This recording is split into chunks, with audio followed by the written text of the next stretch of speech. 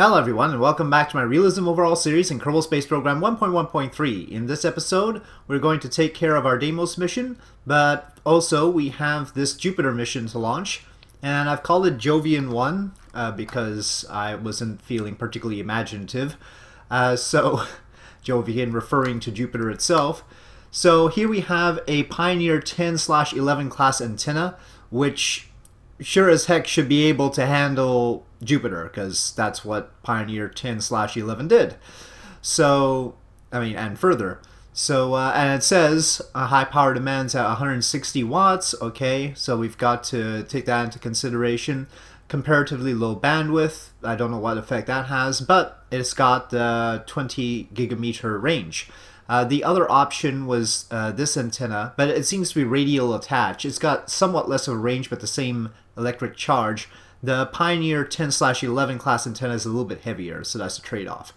So it says 160 watts, and if we take a look at our RTGs, because we have RTGs, much to my own shock and amazement, yes, we do have RTGs. Where are they?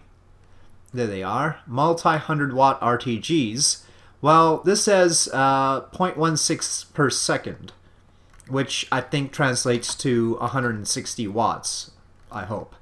So, yeah, so each one of these is 160 watts, so we have double the amount for the antenna, but of course we have other things like the probe core. So taking a look at the Ranger Block 3 core, well, that's only 80 watts at most. So it should be alright, even with any sort of decay that might occur with RTGs. And yeah, so good power situation there. Interestingly, the main cost of the probe, you see that the probe itself is 7,830. The main cost is not the RTGs. The RTGs are only 1,000 apiece, and we have 2 of them, so that's 2,000.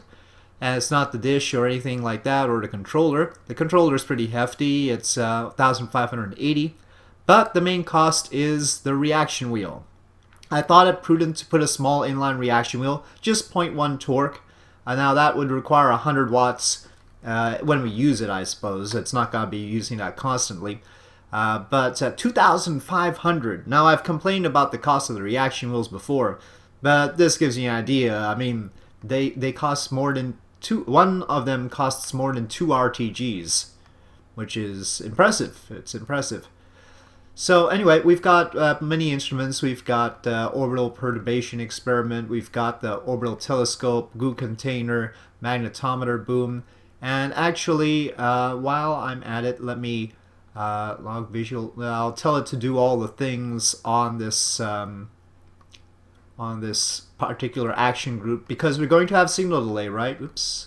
We are going to have signal delay. So we should get all of the science except for the goo container on that action group. Now we have a Able Avionics package and Commutron 16s. It's interesting to note, by the way, that you would wonder, why don't I use the Commutron 32? Well, the Commutron 32, each of them costs 600, and the Commutron 16 only costs 5, which not only means that we, of course, cut costs, but it also means that the build time is less if you use the Commutron 16s than if you use the 32s, and we really care about build time on this occasion. Because our Earth to Jupiter transfer window is in 35 days, you can see 27-day build time, and that's because I took that into account for other things as well, like solar panels here. I decided that it'd be a good idea to have extra power for this Able Avionics package here, and so the solar panels will take care of that, even though it's a little bit of a cost. But I used the least costly and least build time solar panels I could. And yeah, it might be the case that this hangs out with the probe for a little bit longer. We'll see how much fuel it has left. The reason I put communication with these here is because this dish has to be tuned, and it'll be tuned to Earth, but I wanted something that, Omni ones, and that's why I have those as well. Let's check the cone angle on the cone angle is 3.3 degrees. That should be fine for Jupiter. Okay, and then the next stage we have, let's package that up. The next stage we have is a Centaur stage with two RL-10 engines. We don't have any upgrade for the RL-10 since last time you saw RL-10s at work here, so they're just there. And we sort of have an awkward situation where the Centaur stage is 3.05 meters. That's really what it was. And then the rest of the rocket is the Nico 411B, which you've seen before. 4 NK-15 engines, 1 NK-15V, and then 1 NK-19. Let's make sure it's a 19 and not a 9V, just in case. It is a 19. So we have that standard rocket of ours. And unfortunately, the upper diameter of this standard rocket is 3.6 meters, not 3.05, so we have an additional transition zone here. I didn't want to put the entire Centaur stage in a fairing, though that would have made it look a little bit better. So that's our rocket, and that is going to be our mission. It can be built in 27 days. You can see the 3 stages of Nico 411 are enough to get the Centaur stage, and then the Asterisk 2 stage to orbit. The total payload mass is 20.9 tons, call it, and the total delta V after we get into orbit is 8,500 or so. Okay, so that is what we're going to build. Let us build. And we could build another one in 32 days. Let me do that. There's no telling. We could send it to somewhere else later on, after all. So yeah, let's build 2 of them. And they're not too expensive, right? 23,000, fairly cheap. And I think some people were talking about budget in the comments, so I want to broach the budget subject. And when we see 23,000 funds, that's supposed to be each fund is $1,1960. So if we translate that, that's 23 million in 1960.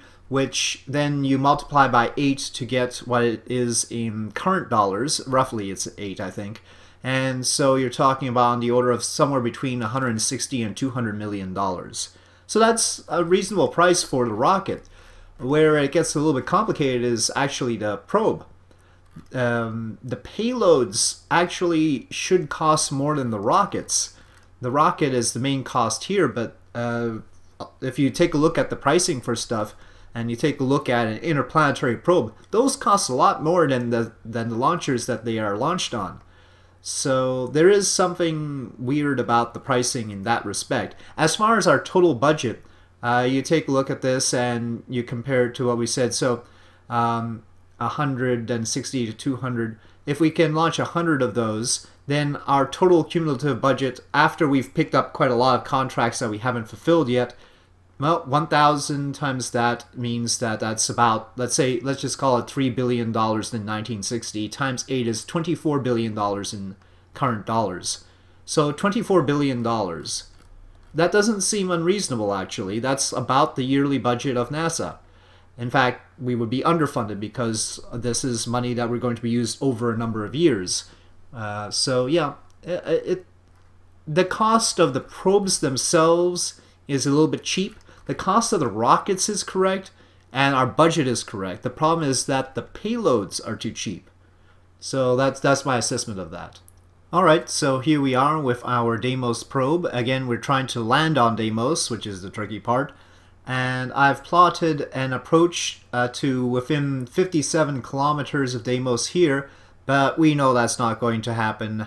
It's not going to be that close. It'll cost 330.7 meters per second, but if you take a look, that's 57.3. And if I nudge it just a little bit, 0.1 meter per second off, and it's 106.2 kilometers. So we'll have to do other adjustments, but hey, considering our next stage has 1,156 meters per second and we still have the locked lander, that's pretty good. This is currently out of fuel, but we'll have it tag along with its power resources until we actually have to do this burn, and that's in 16 hours. And while this is going on, of course, our Jovian probe is building, is under construction. So we are, of course, correcting inclination with respect to Deimos as well, and that's about 15 degrees worth, and that's why we're doing it from so far out.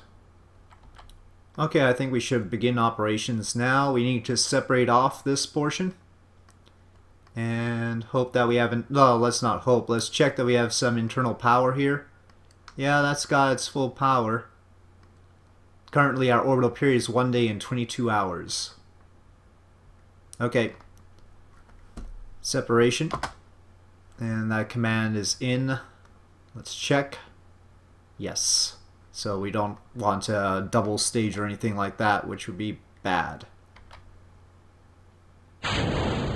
Okay, off it goes. And now point me to the node, please. Woo.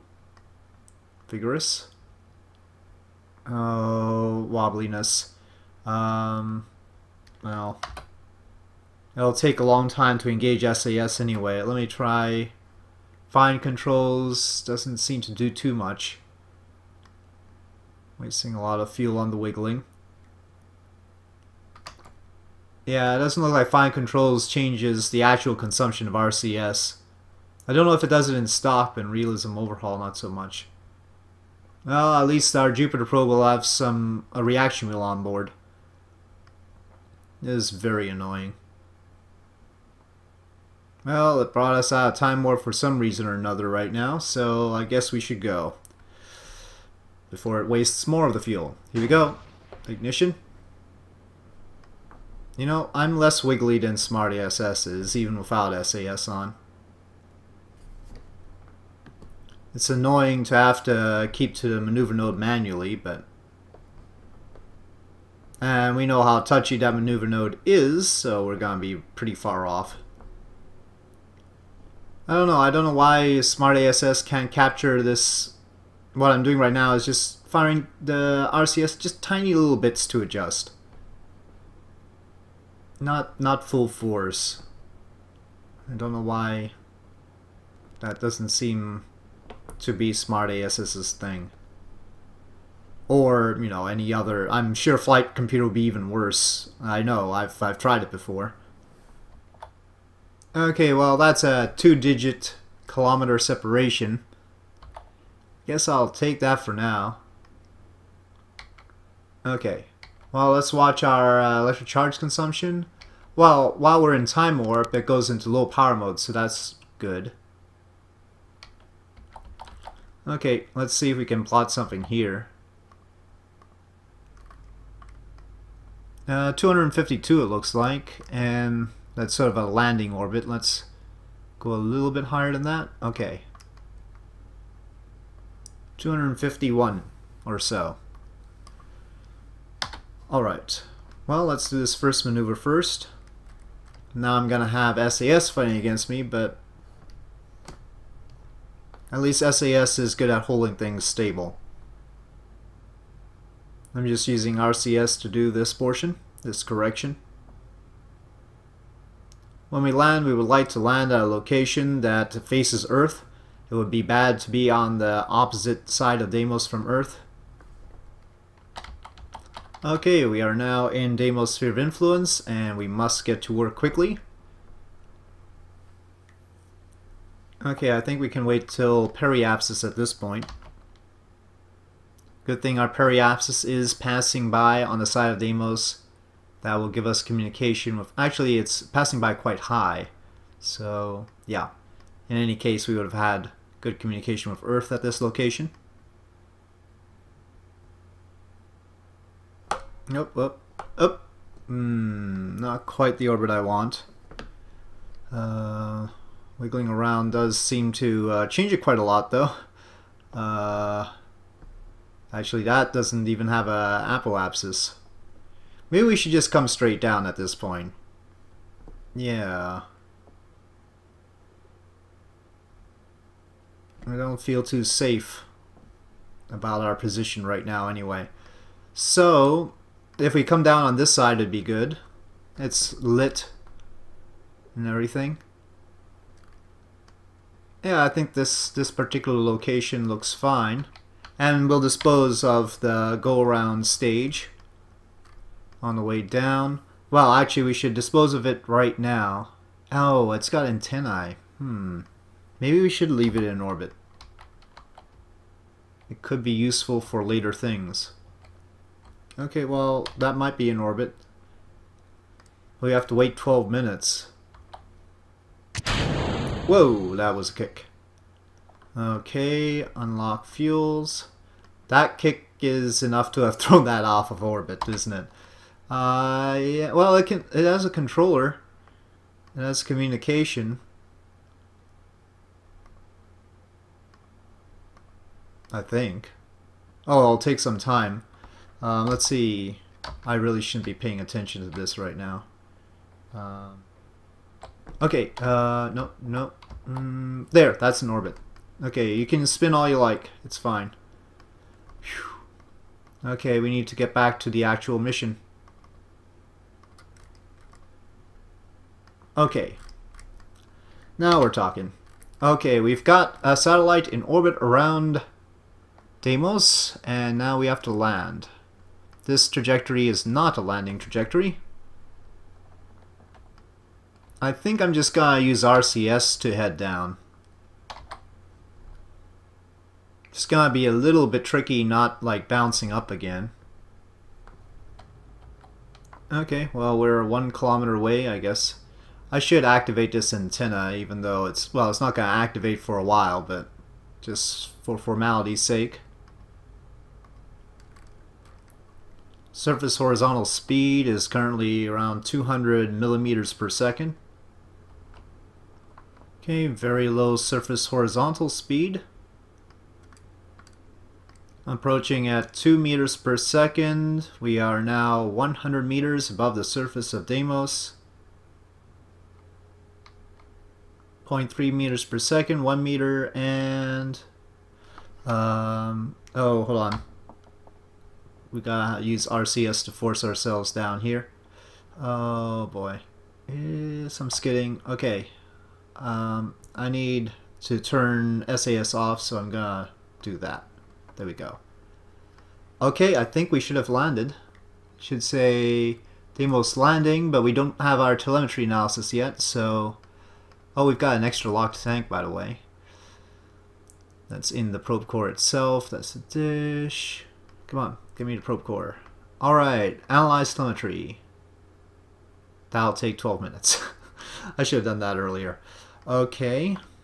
It's going up again. It doesn't say situation landed. Okay. Seriously, stay there. If I time warp, will it be alright? It won't wiggle or anything, right? Okay, in theory, this should be the telemetry coming up. Right? Oh, the communitrons, right. Well, I guess I could do the other experiments. I'll hold off on that because that might topple the whole vehicle. Let's do the biosample. Okay, we have analyzed telemetry. Let's transmit that data.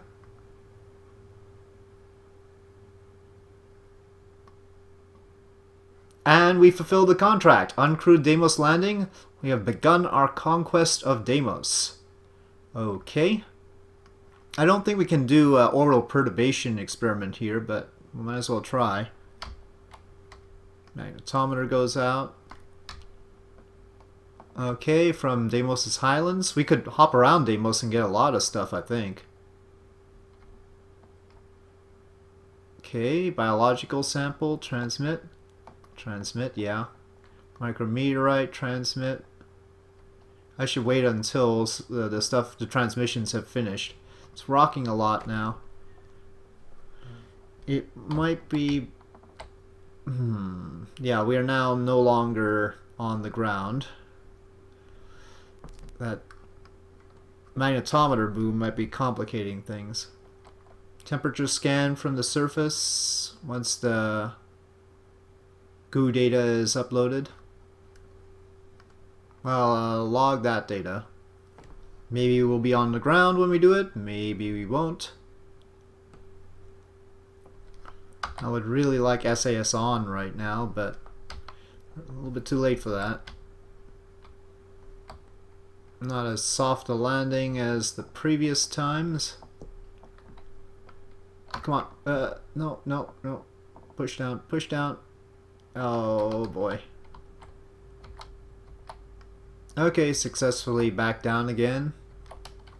Okay, gravity scan from Deimos' Highlands was possible. Let's transmit that.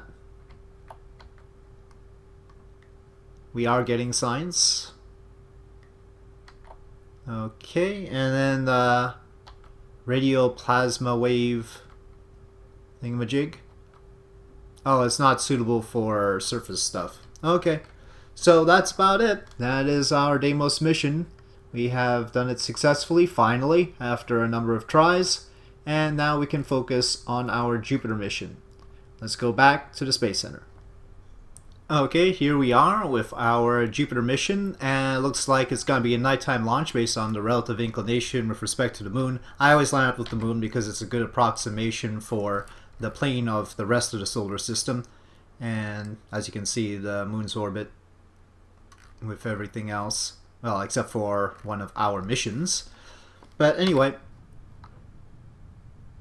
so it's time to go. Unfortunately, it took 2 days to roll this out, even though it only took 27 days to build the rocket. That's a ridiculous rollout time. So I might have to manually fix that, because that just seems obnoxious. But anyway, here we are. SAS on, throttle is up, and ignition. And launch.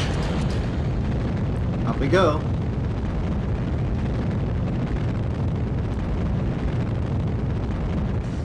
Okay, we've lost one engine. The other three are attempting to compensate.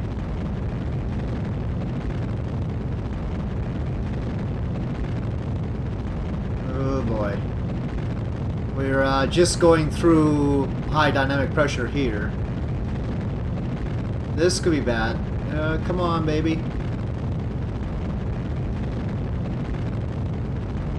Gotta try and tell it to just go to where the probe rate vector is. Don't wiggle around too much.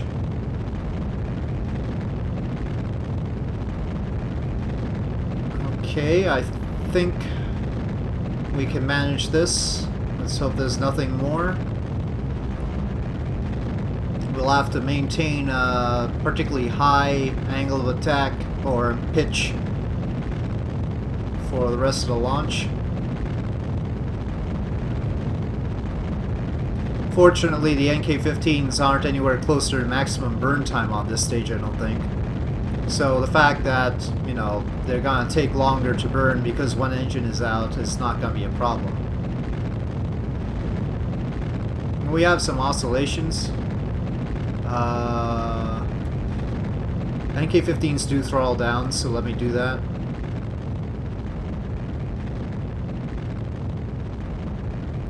Okay, set. And ignition. Oh, that staging was bad. Whew. Yeah, that was incorrect staging right there. We definitely did not want the fairing to go at the same time. Well, at 70 kilometers is a bad time for the fairing to set, but anyway, we've got a bit of residual roll which we can't correct because there's no vernier or anything on this stage. So we'll just deal with that. Oh, I haven't throttled up.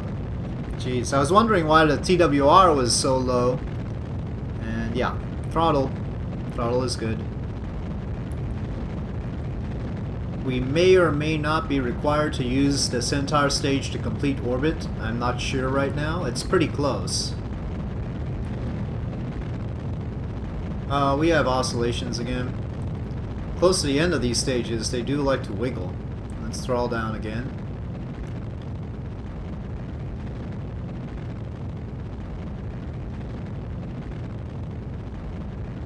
Wiggle a lot.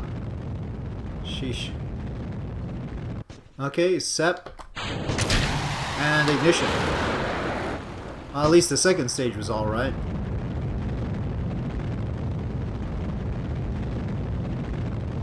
NK-19 now, and it looks like we will need the Centaur stage to do a little bit of work to make orbit. Well, something has apparently stopped our roll, possibly just the stage set. or the weird oscillations prior to separation.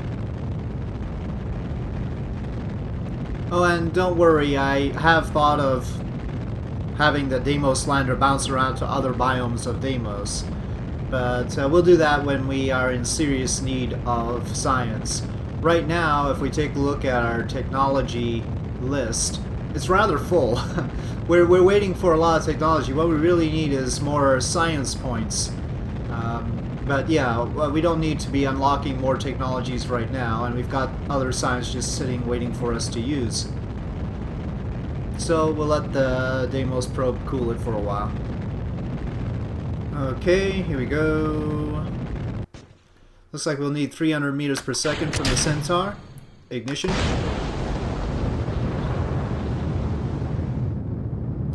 So, not including the RCS fuel in the probe, we're going to be left with about 8,200 meters per second. And we are in orbit of 239 by 234. Alright, let's plot for Jupiter. Okay, well, we have a plot for Jupiter, and it's going to cost 6,411 meters per second.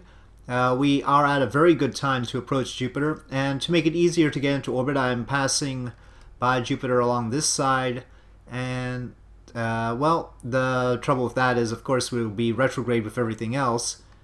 So, but that's just a toss-up. I don't know if it's going to make too much of a difference, but I do want to eventually get this into orbit around Jupiter.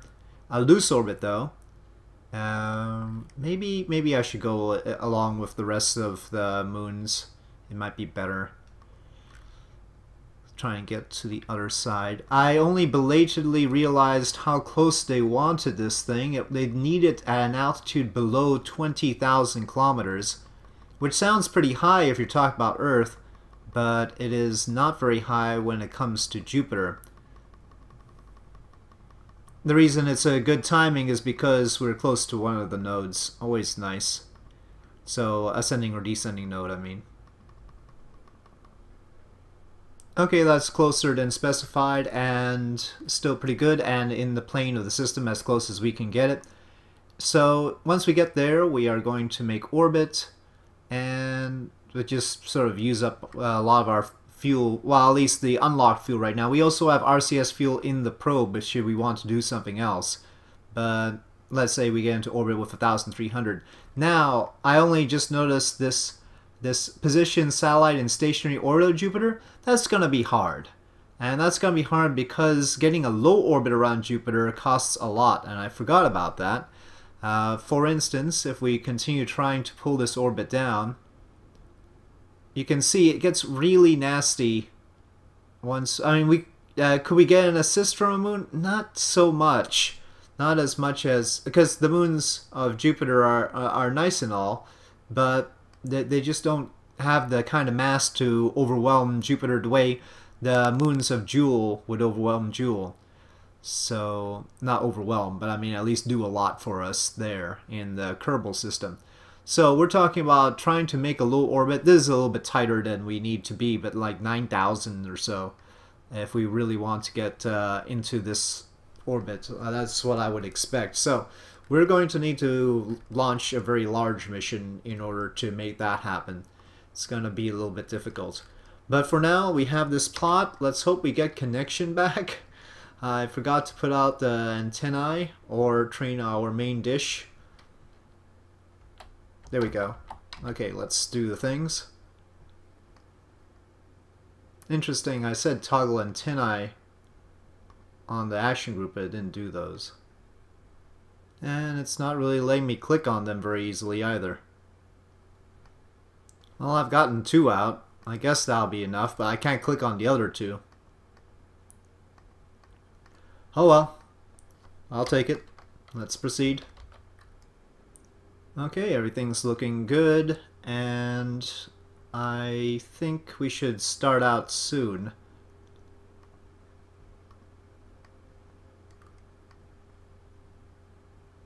Yeah. Alright. Ignition. Both RL-10s are lit, and the Centaur is starting off our trip to Jupiter. the Asterisk 2 will have to complete that burn. This entire stage has put us on escape successfully, and it looks like it'll proceed without any issues. We are currently approaching the west coast of North America, and 10 more seconds in the stage.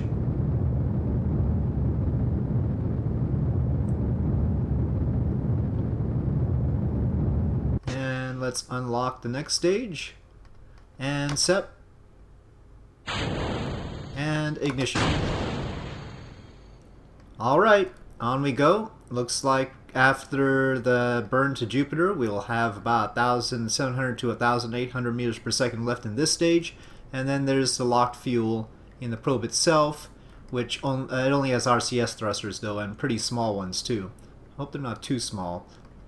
I recall having some problems with really small RCS thrusters.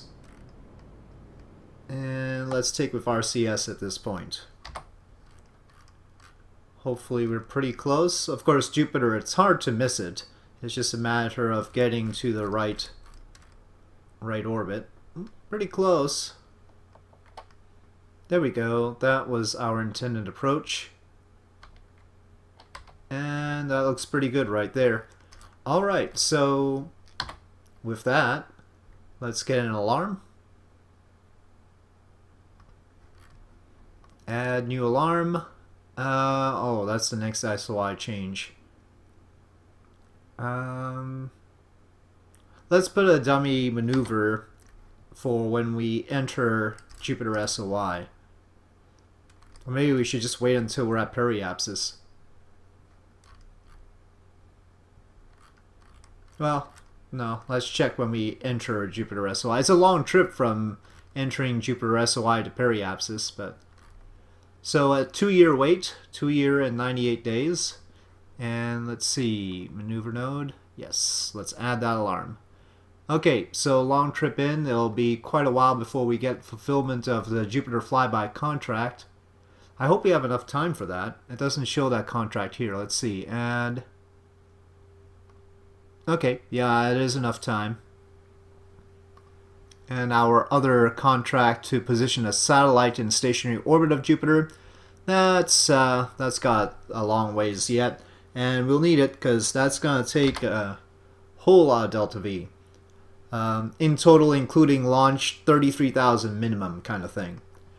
Okay, so with that, having a successful Deimos mission and a probe on its way to Jupiter, I think it's time to wrap it up, and we'll continue on with other things. We'll have to pick up a new set of contracts and see what we can do. Maybe we will try these crew duration missions. We've got a mission for 3 crew and also to stay in space for 7 days. We'll see about that. But for now, oh yeah, okay. I was looking at the position, satellite, and stationary of Jupiter and noted the missing barometer, but that's not this mission anyway. So, alright. Thank you for watching. I hope you enjoyed this video. If you did enjoy this video, please do press like. If you have any comments or suggestions, please leave them in the comment section below. And I'll see you next time.